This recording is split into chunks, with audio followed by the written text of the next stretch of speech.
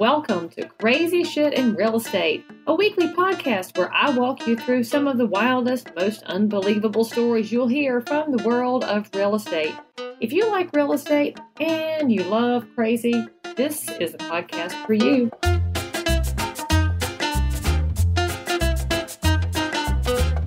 And welcome back to the podcast. I'm Leigh Brown, and you're listening to Crazy Shit in Real Estate, where, we talk about all the things nobody ever told you could possibly maybe happen in real estate on one of those days that is like no other. Well, today I'm excited to bring you Tricia Beam because Tricia has a story that generated a lot of comments and on Facebook, which is always a good one. Tricia, say hello. Hello. I'm Tricia Beam from the Jersey Shore. But you are not related to those wild people on that MTV program, right? No, that's a few towns south of me, but I do cover most of the Jersey Shore, and I've been a realtor for about 20 years. So on a side note, did that do anything for your real estate business or just generate better conversations? It generated better conversations, but it also did bring a sense of identity in a way to some of the Jersey Shore. They kind of knew what the party towns were after that show. Oh, so there's a bright side to everything, I would say. Yep. Okay, Tricia, before you tell your story, let me give you the ground rules of the podcast, which are pretty basic. You can pretty much say what you want except for the F-bomb, GD, or see you next Tuesday because I'm allergic to the really ugly words.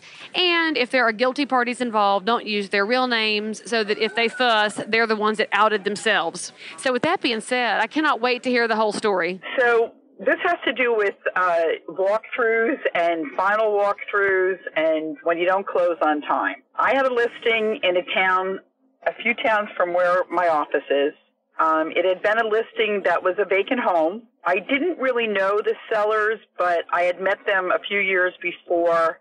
They had a family member that was living in the house that was at one time going to purchase it from them. And I guess the owner was holding the mortgage and the payments weren't made, and they finally got the family member out of the house. So I had met with them before, and then I got a call a year and a half later and said, we are going to sell the house. Can you meet us on this day? And I went and met the family. There was a whole group of them, and the house was pretty much vacant. We listed the house. It sold right away. We're scheduled to have a closing on a Friday. And the other agent, the selling agent, did the walkthrough. I was there for the walkthrough. We went to the closing. There were some issues. The mortgage company needed some clarification. So we did not close on Friday. It got rescheduled for Monday afternoon, and I did not go back to the closing because I had already taken the lockbox off, taken my sign down. I got a call after it closed that it had closed, and within an hour, I got a call from the agent that sold the house telling me that there was an entire basement flooded with oil from the oil tank that was full in the basement, and that there was a lot of things going on in the hall, in the upstairs bathroom, and someone had broken the window to get in. Oil as in heating oil? Heating oil, yes. There was an above-ground tank in the basement. That's awful. And it was a very full tank.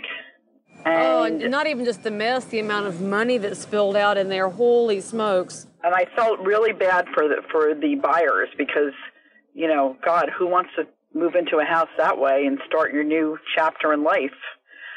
I really didn't know what to do, so I did go speak with my manager, and she said that really the fault was with the agent, the selling agent, that didn't go back and do another, walkthrough that day prior to the closing. And I've always remembered that. And every closing I had that didn't close, I always insisted we do another walkthrough. If you're a consumer listening to this, let me tell y'all what Tricia's talking about with a walkthrough. That's in real estate. That's when we go back to the house at the last minute, generally after all the furnishings are out, so that we can see that the house is in the same or better condition as it was at the time of the offer. So when she's talking about a delayed closing and a couple days later, it's where you're still doing the same aspect, but you're checking the house one more time. So with that, Tricia, carry on, because we do have a lot of consumers that enjoy this show and don't live our language. I understand completely.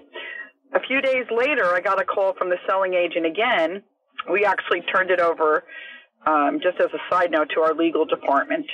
in case, any questions needed to be answered or anything. But I did get a call a few days later, and she said to me, "Did you see the newspaper?" And I said, "No, why?" And she said, "The person that lived in that house is a murderer.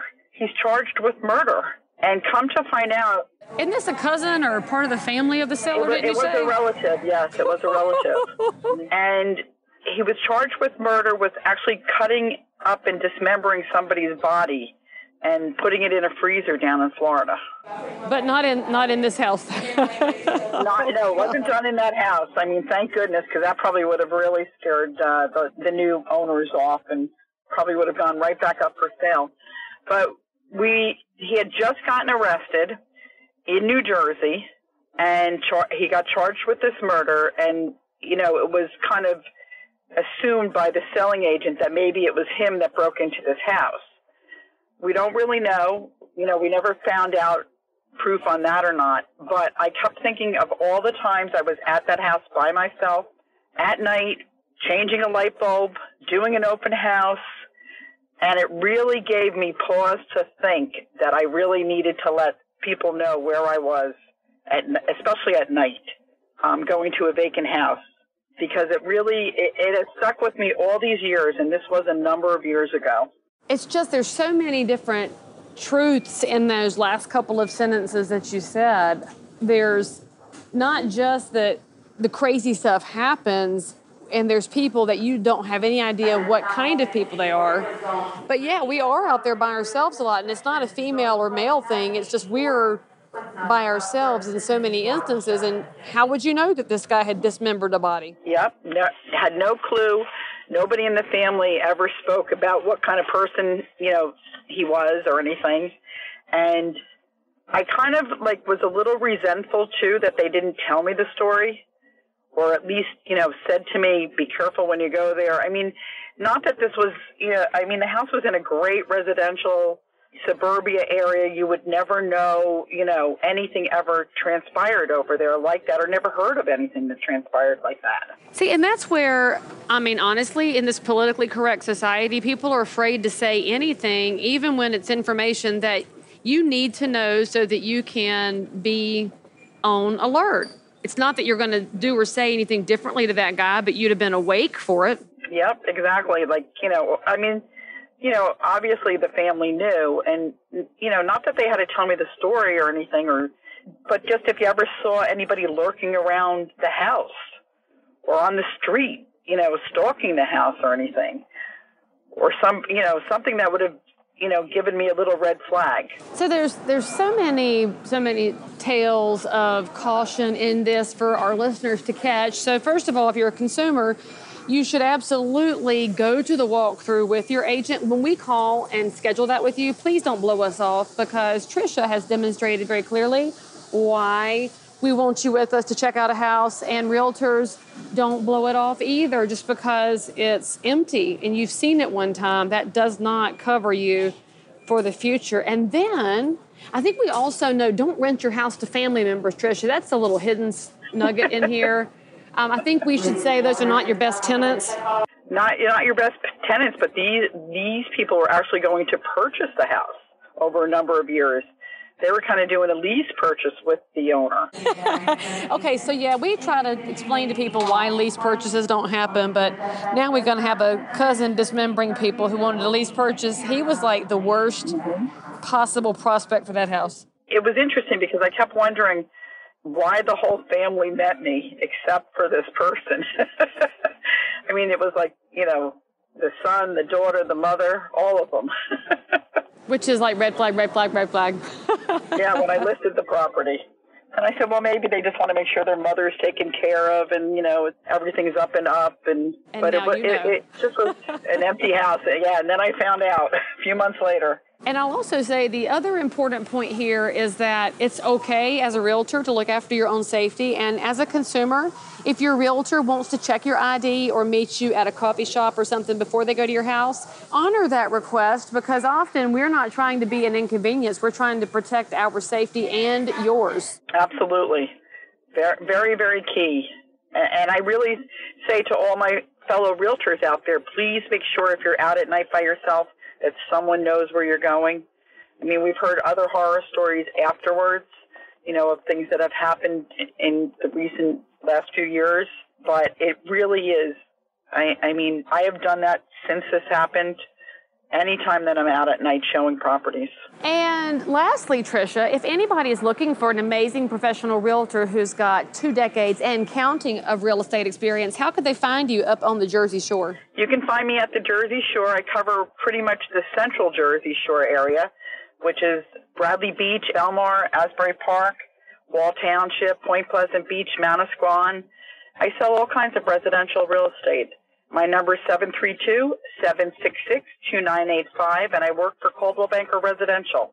And if any agents have any referrals to the Jersey Shore area, I'd be happy to help them out. And you could probably help them even if it's an area you don't service. Couldn't you give them a name? Absolutely. Absolutely. Well, I will include all of Tricia's contact information in the show notes for this episode. So if you're driving down the road on the way to an appointment or sweating to the oldies, you don't have to stop for a moment. You can still reach out to her at any time for all of your Jersey Shore needs. Tricia, thank you for showing up on the podcast. I appreciate your story with all its twists and turns and good words of caution for all of us. And the crazy thing is, the oil in the basement seems like such a non-issue after everything else that went on. Yeah, unfortunately, it was a massive cleanup though for new owners, and probably an expense that they never counted on. And if you're a realtor, inspector, lender, broker, or a consumer with your own story about something crazy that went on in your real estate dealings, tweet me at Leigh Brown or shoot me a message on any of the social networks, and I'll be glad to feature you on this show so that we can continue to uncover the other side of real estate.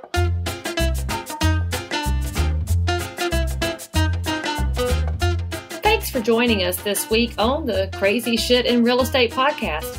If you liked what you heard, please visit crazyshitinrealestate.com, where you can access the full show notes for this episode, additional content produced exclusively for listeners, and much, much more.